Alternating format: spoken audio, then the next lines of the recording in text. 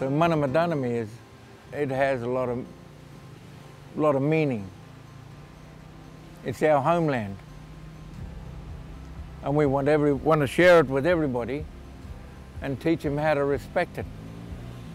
It means everything, because especially now that all the grandchildren and great-grandchildren are here, it's very important that they come onto country and look around and they see me here with them, and they have to learn to listen.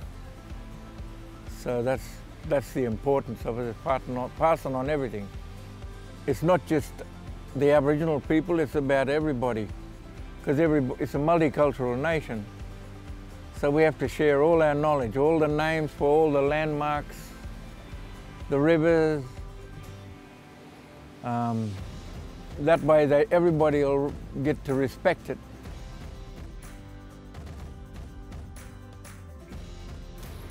I'll just show you something. You can't break this. You can pull it. It is tough. It is so tough. If we want to tie stuff up, we tie it up with this. We want to make string, we have to refine it. So it's that white inner bark there. That's our string. To refine it, we would roll it on our leg. But we let it go half dry in the sun first, and then we do it. So we let it go half dry, and then we roll it, and so it all binds together, and it looks like string when we finish. So that's manja, or native hibiscus.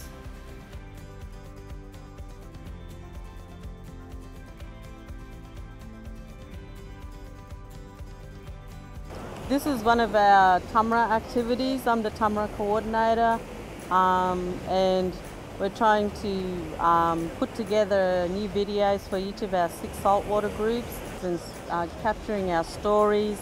And this is just the start of, the first activity, and we've still got our other 5 saltwater groups to do. So Bandjin, it's important for us to capture the stories and our connection to our country.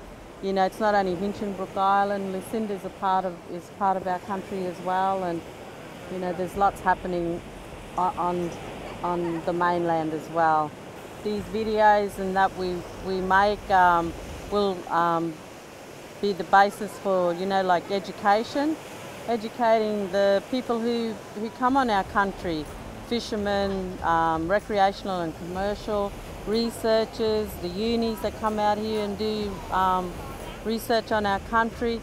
We want to know who's coming on our country, and if we are able to provide information to them about our country and the importance of it, and that whatever they collect from our country, that they share it with us.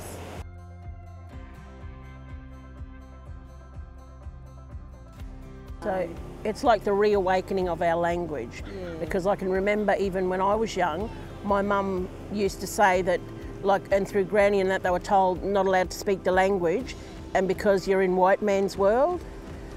But now it's time for us to all start learning again, and then for our young ones to also learn, which we had some young ones sitting in the lessons last weekend, and then they've got one next weekend.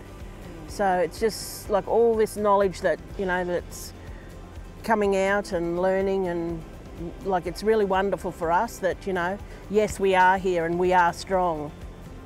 And now for us too, it's time for us to start stepping up and taking a bit of a lead role in things, because like our elders are dying off, so we sort of have to start stepping up and taking the lead in things for our mob, which is very important. Hopefully that, like Uncle Russell said, our younger generation will learn and continue to learn and continue to want to live one country. We're all hoping that one day we can come back here and live. And, like, instead of us being on the mainland and only coming across to do, you know, activities, cultural activities. We actually want to live here. You know, we've been here for how many tens of thousands of years, and we're still alive and living, and, you know, we want everybody to understand that, you know, our land is important to us, our sea is important to us, and, you know, hopefully the Tamaras will be here for generations to come, to continue to, you know, and the government learn from us, not the government telling us what to do. When we first started, we had visions of having those boats like this to bring everybody, bulk people over here. It was only a vision, and now it's reality. It makes me feel good inside, because my older brother was here with me, and he's gone now, but we see all that. It's reality now.